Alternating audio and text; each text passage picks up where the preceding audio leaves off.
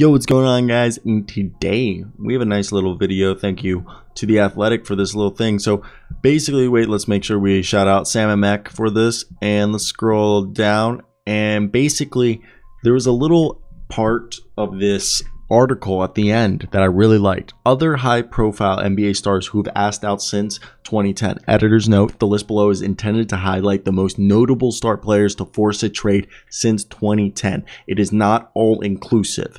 I want to hear your thoughts down below. It starts off with the Carmelo Anthony trade, and we'll talk about all the high-profile trades to basically give us a guideline how long these type of trades take to last. And I want to hear your thoughts down below. For me, all these trades happened during my NBA fandom. I very much remember the Carmelo one. I remember being on, I believe it was 2K11 this was happening, and I would trade the rosters to get it because, the trade hadn't happened yet. And, oh god, 2K11, what a good game.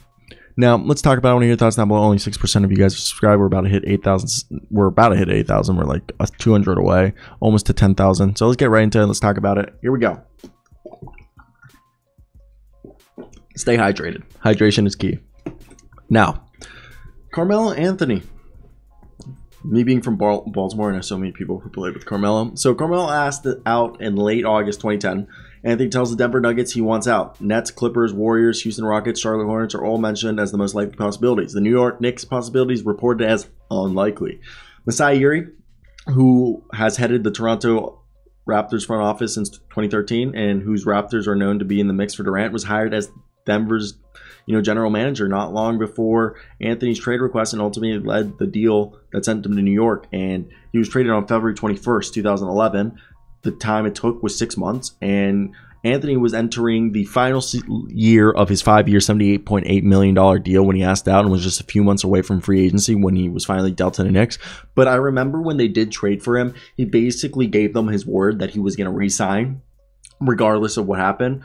So with that being said, you need to factor in that this trade, he gave his word that he was going to resign. So I don't think this one's very inclusive. Now let's go over to Chris Paul. This one was a doozy when it happened. So Chris Paul, this was with the lockout season nearing, and he tells basically he wants to be traded to the New York Knicks to team up with Carmelo Anthony. And the Hornets at the time, who were the New Orleans Hornets, they basically said, F it, we'll send you to a deal. He requested December 1st, and he was traded December 14th. But everybody remembers that. If you're young, you might not remember, but the original deal was to the Lakers, and this was a deal that sent, I forget, was the Rockets the third team in it? Because it would have sent, I believe, God, I can't even remember what the trade was, but it was a trade that was finalized like a week before the actual trade that got. And Chris Paul, I think, Evan, I don't even think Evan, because they got Evan Gordon in the original deal. And I don't know why this deal didn't happen, but it was basically, I think it would have been like Dwight Howard, Chris Paul, and Kobe all would have been on the Lakers together. And I guess David Stern didn't want that.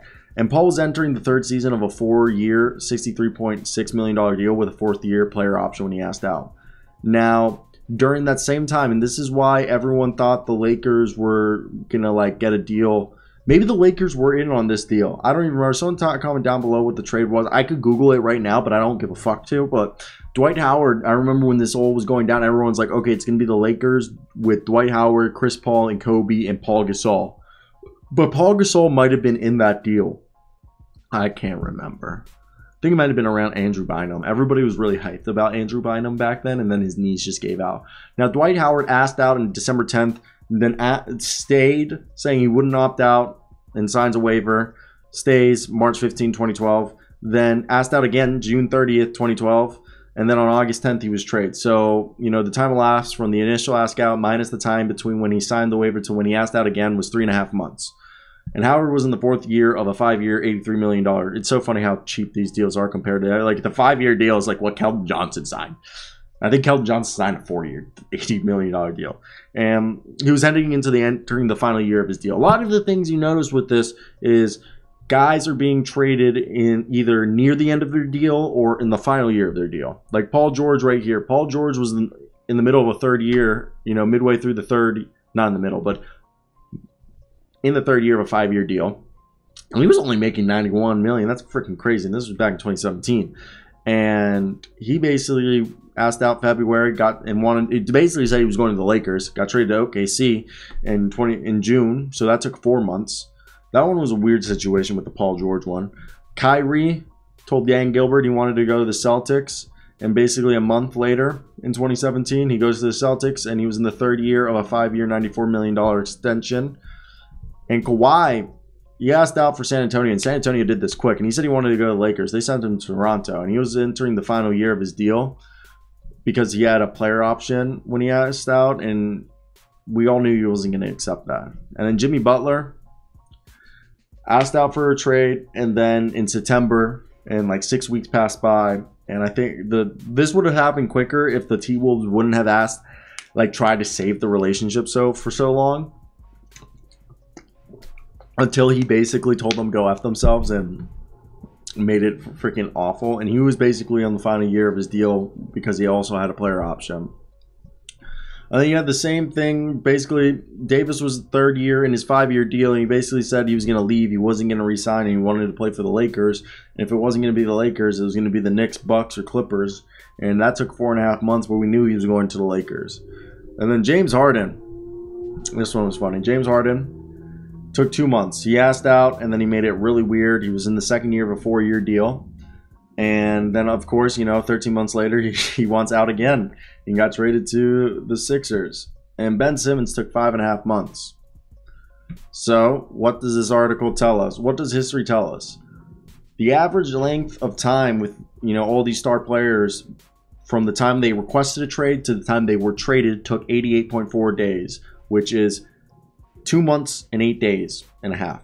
And Durant is 6 weeks into the saga, with Carmelo Anthony taking 6 months as the longest, and Ben Simmons being the second longest.